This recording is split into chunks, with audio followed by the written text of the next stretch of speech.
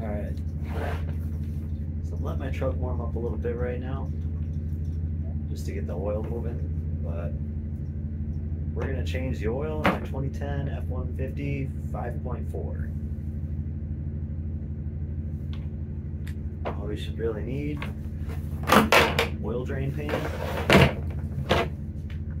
sockets, and I'm thinking I'm probably not even going to need my filter wrench, which I don't really like this one anyway. I should probably get a new one, but yeah. And I'm also hopefully going to show you how I get the drain nut off without really getting any oil on me.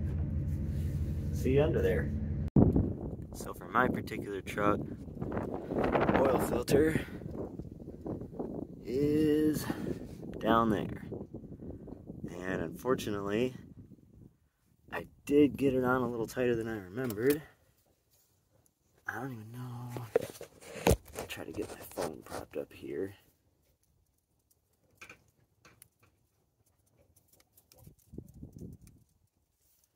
See if I can get this in here. The first thing that I like to do when I am doing the oil is to make sure I can get the filter loose. I don't think this is right. Like and subscribe. Alright, so I got the oil filter wrench on. The reason why I like to start with the oil filter first is just making sure that we can get it loosened, because once you take the oil out, you can't get to the parts store anymore. So I got it. Let me see if I can get that in. I got it. And loosen. Alright, so right here under the truck, there's the front. Right here is the drain nut, and we're gonna get this off of here. Oh, okay, I like that. So now we're just gonna get that nice and loose. Focus now. Now here comes the fun part. Oh, actually, yeah, I don't need gloves. So what I like to do is, it's starting to dribble out. Yeah, you're gonna get a tiny bit on your fingers, but if you keep pushing up into it, then there's a neat little maneuver you can do to make it not go all the way up your arm. Ready? No, I don't think so yet. There we go. See? All we got is that. That's all the oil on my hand. I'd say not too shabby. And I warmed up the truck, so the oil's coming out nice and solid, because it is a cold, windy day. So I'm gonna wait for that to drain. And to make it drain a little faster, we can open the fill cap up top. And then once this is done draining, plug it. Yeah. Like and subscribe. Alright, now that it's pretty well done dripping, I mean, you leave it going for hours if you really wanted to, but I feel like that's not really necessary. I like to take a little rag and just give a little whoop around the hole. Cool. And we're gonna take the drain nut. Sorry if I'm getting any of this out of the shot. Oh yeah, make sure nothing really on the end of that bad jack, something's not supposed to be there. And then we can put it back on. Make sure not to cross thread that. Make sure it threads in nice and easy. And I'm gonna take this guy, my arm's falling asleep.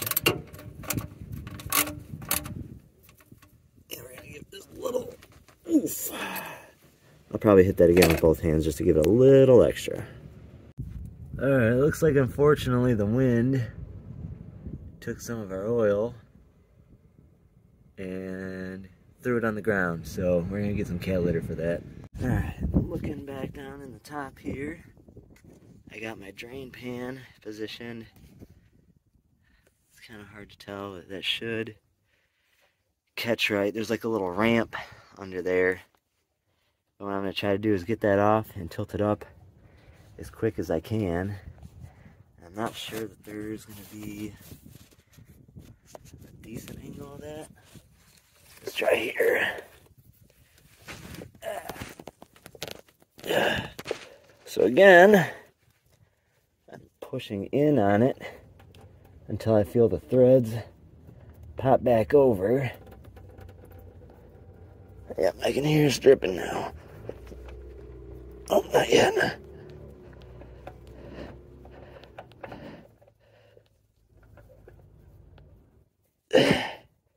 This is a weird cramped reach. There we go.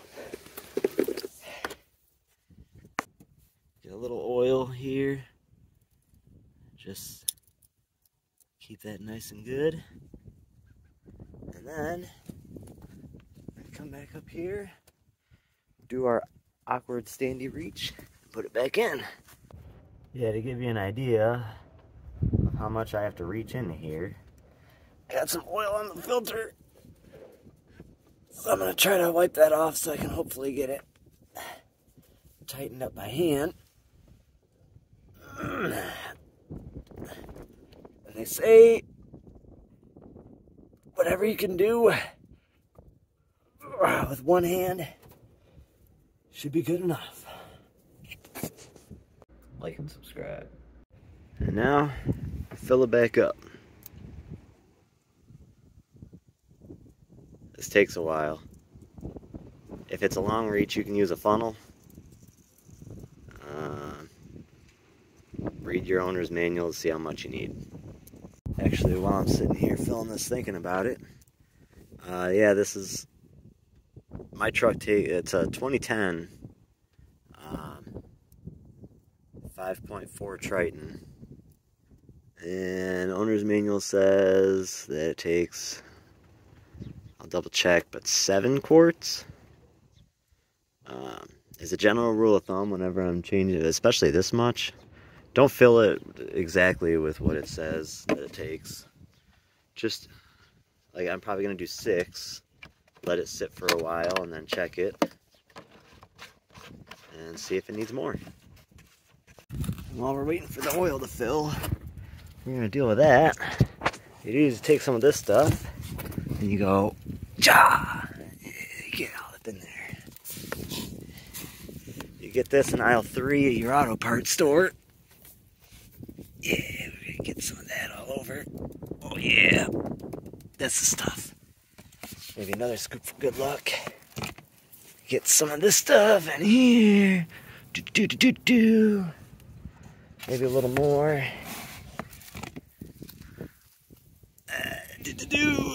And ja. Yeah, that should take care of most of it, probably. Later on, I'll probably move my truck and dump some more, but that gets the majority of it. Alright, I'm gonna check the oil here, which really hard to see, but it looks like it's there, right in the middle.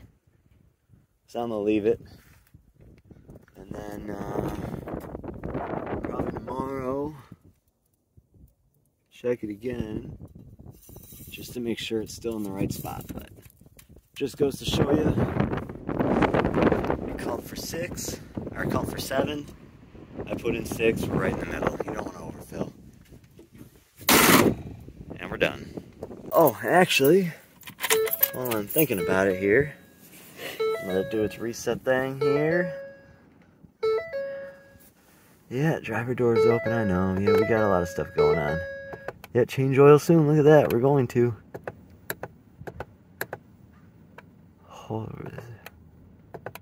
Okay, so we're going to go to setup menu, maybe? Oil life, 2%. Oh yeah, I'm hitting this button here. I'll hold that down for a second. Boop! All done.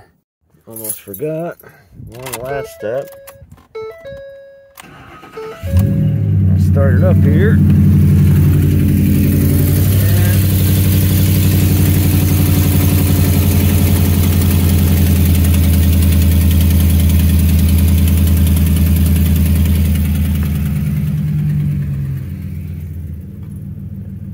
No leaks.